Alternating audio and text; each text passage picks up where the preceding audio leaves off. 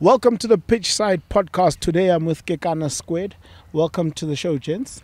Thanks for having us. Thank you for having me. Yeah. It took you long, eh? I'll be gracing you with my presence. Busy with the makeup there. How long did it take? Let's get straight into it, man. We've got to look back at the Richards Bay game. Before we even get to you, let me start with Senior Kekana. What was your overview and takeout from the game? Well, the positives were there. Yes. I think you can always say the positives because you're talking about a team that continue to create chances in front of goals. And of course, there's lessons which I believe they know about them. Yeah. You have to be ruthless in this game, and I think that should be a lesson to say if the team is there for a taking, you should take those opportunities, and I believe that match should be a big lesson for the team. 100%. Kekana Junior? Yeah, I agree with Senior sentiments here. I think the one thing that we're trying to improve on, especially in our game, is, when we have the team by the neck, we should make sure that we score and convert, because we create a lot of chances. So we don't want to leave the game hanging, because the team will always feel like they stand a chance, especially with the 1 goal margin.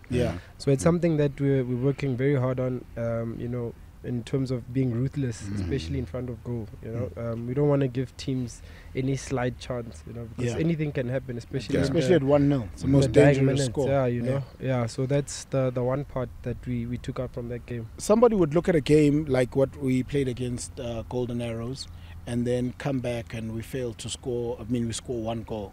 Would they then come back and say we really have a scoring problem or a striker problem because of the injuries in the team, right? Yeah.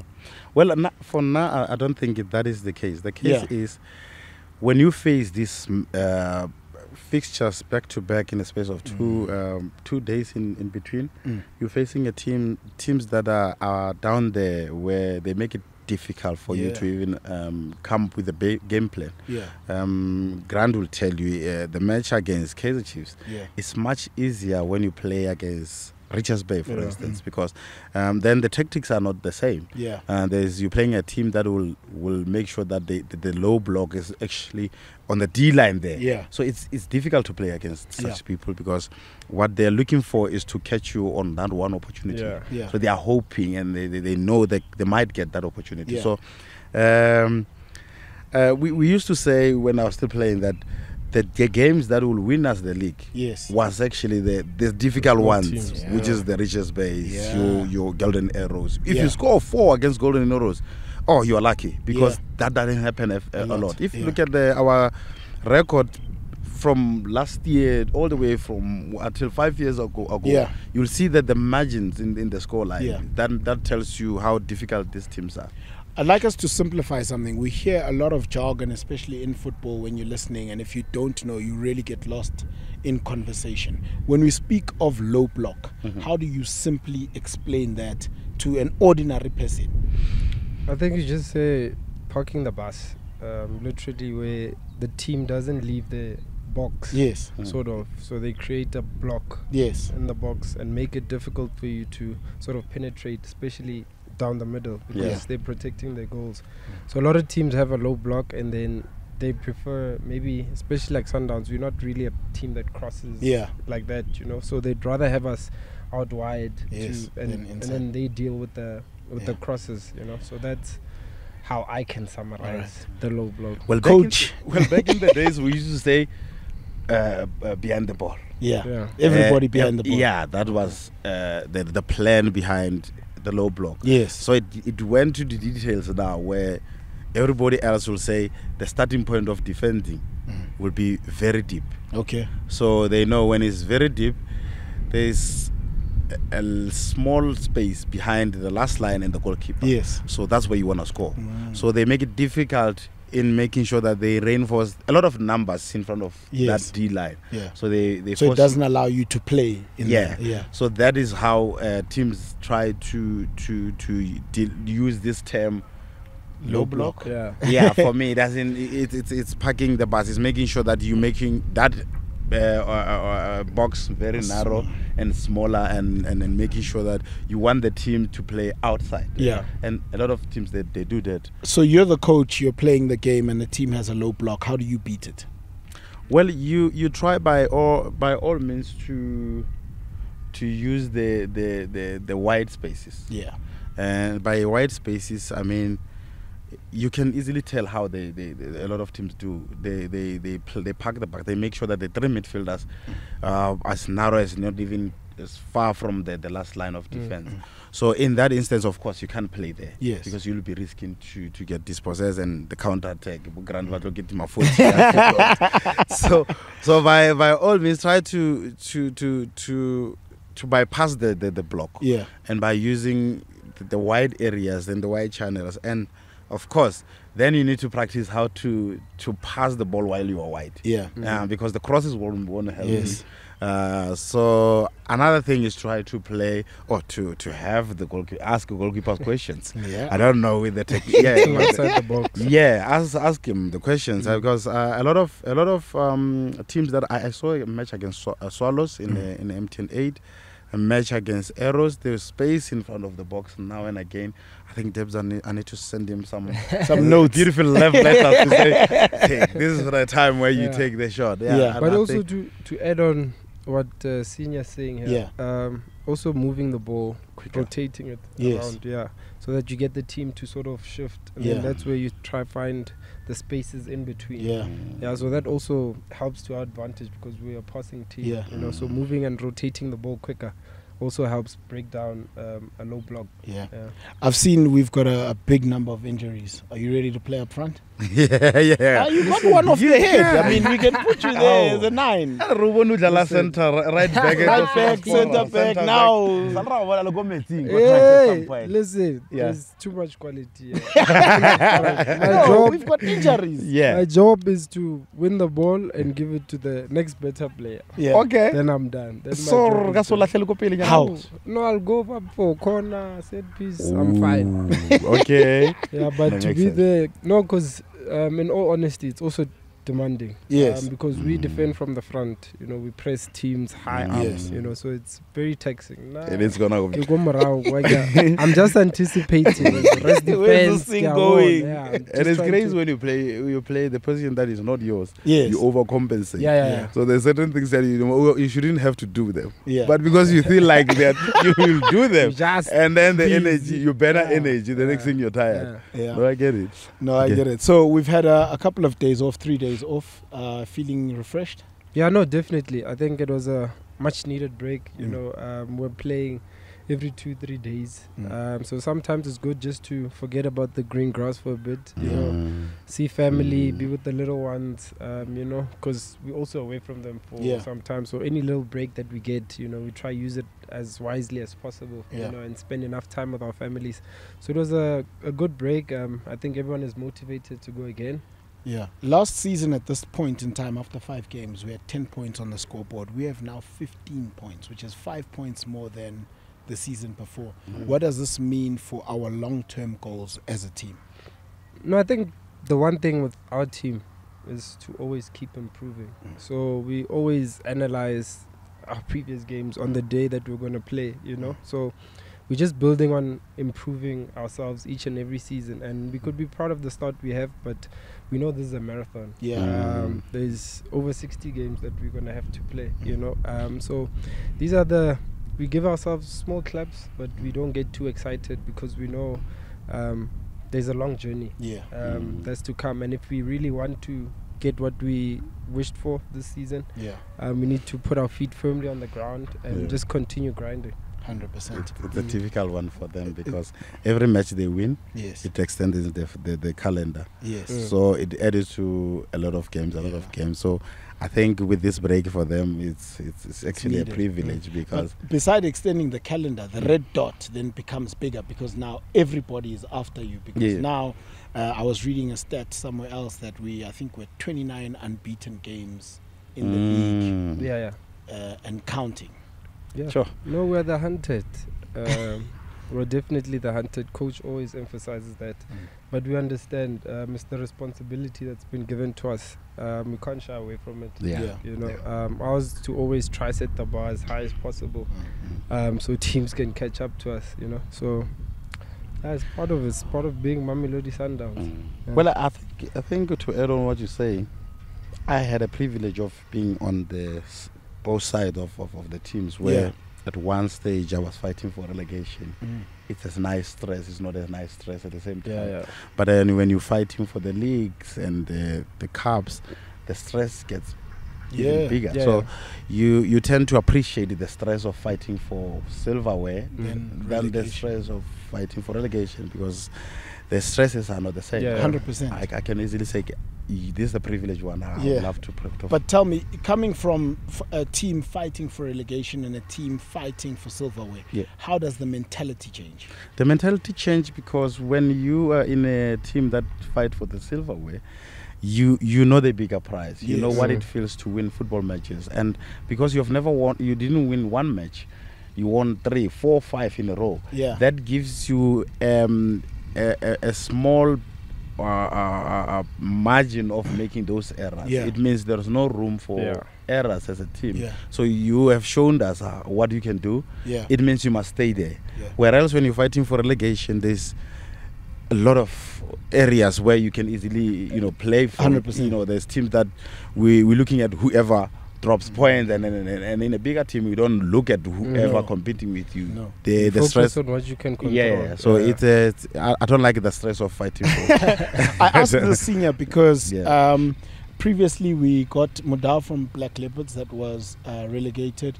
We just got Nku, who comes from Gallants, who was relegated. So the main thing is now the shift in mentality to think like a winner rather than fighting for relegation. How it then affects you in the new team dynamic, because you're coming into a team where Kekana here has won the DSTV the season before. How do I then get that hunger to want to win it in the next season? I think also the nice thing with Sundowns, the players, everyone here, the family, is how they welcome new players to the system. You know?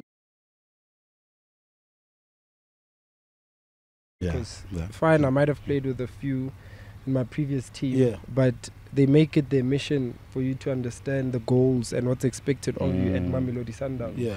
So when you come here, your mentality all of a sudden changes, because here we work on winning.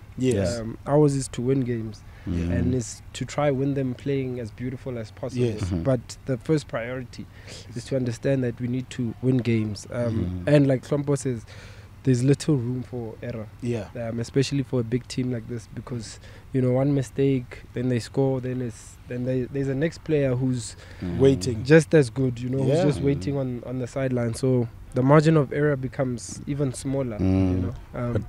Amazing. I once heard a quote from Benny McCarthy where he spoke about the difference in the teams in the EPL.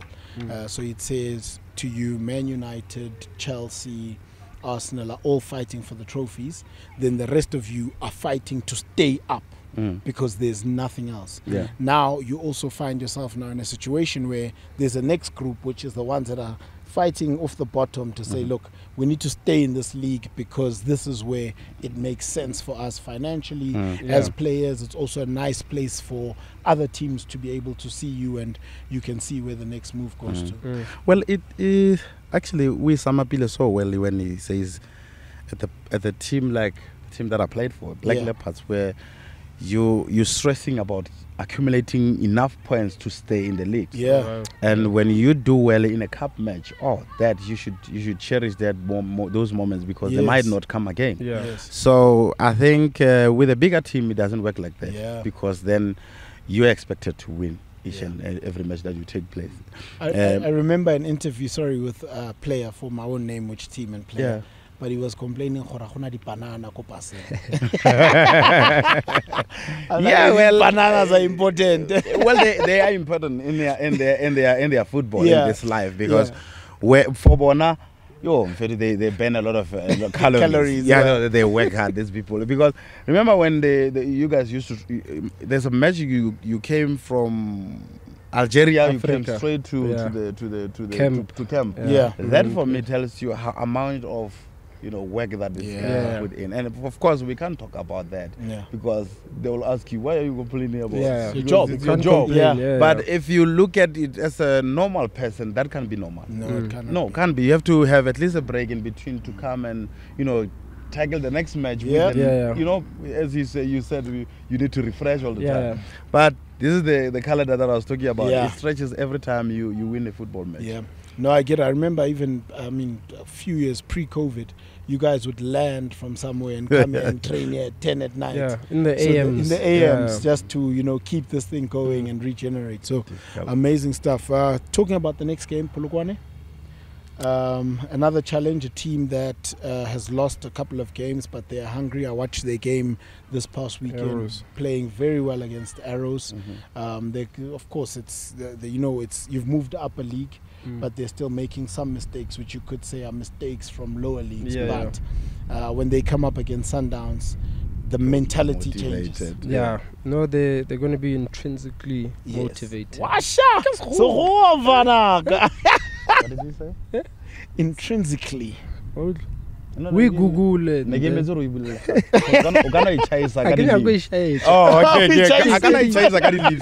fine. It's a very interesting team. I think they have. The one thing they have is the never say die attitude. Because I was watching the Arrows game, they were 3-1 down, but second half they kept pushing until the last minute. They were actually unfortunate not to have equalized, So they have that in them, and obviously they're playing Sundowns, so they're going to be motivated. So it's going to be another tough encounter, one that we'll prepare for, one that we're ready for, and we just try and improve on our previous games. And just keep the standard as high as possible. Also now it involves training on the day, traveling on the day. The break was good for us, but what does it do to the body going into that game? I think a lot of our bodies now are kind of refreshed. Even when we had the hectic schedule, we're doing good recovery sessions. So even today after training we did recovery sessions, which is good for the body, just to keep it at that same level. We don't want to go have a 2-3 day break and then come back flat and then it shows on the field type of thing. So I think the small things that they've added this season for us is actually playing to our advantage, where each and every game we're able to sort of show peak performance. I think we're fine. Nobody's complaining about anything. And a lot of the players that were injured are slowly coming back, which is another positive for us. So we're motivated. I think it's going to be a very good exercise for the new guys that just joined the team, to know that the team travels. When I'm known PE, Devon, now Polokwane. So soon you'll be traveling Algeria, Congo. These are kind of, so it's a preparation. And what's about the mind is Spanish one. It's like a reference in everything. So once you prepare like this, it's going to be easier to take it when the hectic schedule comes. So I think this is a good preparation. Because the hectic schedule is coming. There's even domestically the cups. And also, like everybody says on the internet, I'm not saying this is facts, but as the talk goes, that we play Champions League, we don't play PSL football. So we're not going to Masanda, I want to thank you very much for subscribing. If you have not subscribed right now, click on the button right now. I've got some comments from you guys. Talente Fezile 8789 says, always love you guys. Your professionalism is on the highest level.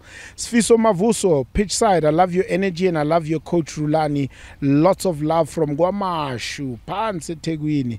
Soli says, I'm a chief supporter, but I look up to Mamelodi Sundowns, the way they play, their supporters, and everything about Sundowns. Big ups. So shout out to you guys, man. Keep posting your comments. We'll keep on reading them out to you guys, and invite your friends to subscribe. Also, to stand a chance of winning this beautiful kit, right here. All you got to do is go into the comments right now and start letting us know who has scored for the team so far this season. Very simple, huh? Yeah. Very simple. There, he's giving you a clue already. So come on, give us your comments, Masandawana. We want to know if you know this one, and we could be sending you a jersey. Pitchside Podcast. We're out.